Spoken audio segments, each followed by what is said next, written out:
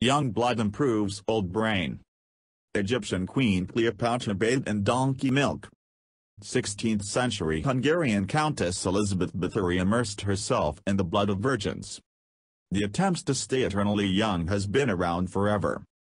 Today, researchers suggest Bathory was partly right.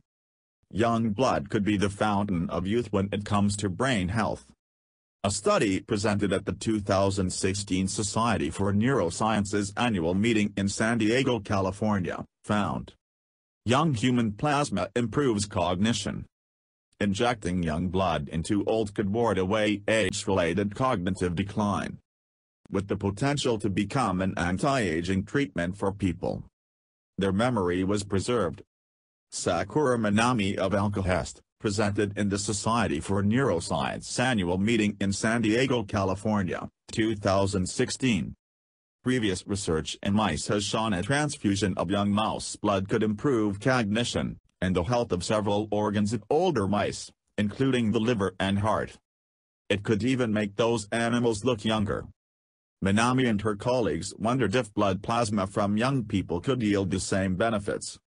The team examined the brains of the treated and untreated for clues of neurogenesis, the birth of new neurons in the hippocampus, which is believed to be vital for memory and learning.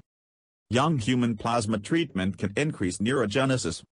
What in young blood is responsible for these benefits? Minami has identified some factors seem to be crossing into the brain, and others act elsewhere in the body improve the memory. The researchers hope to replicate these results in aging brain of human. Alkahest has already launched their first human clinical trial with mild to moderate Alzheimer's disease injected with young blood. The doctors will keep track of results, including cognitive improvements. Benefits of young blood transfusions also need to be measured to determine the best doses and ages to administer the plasma.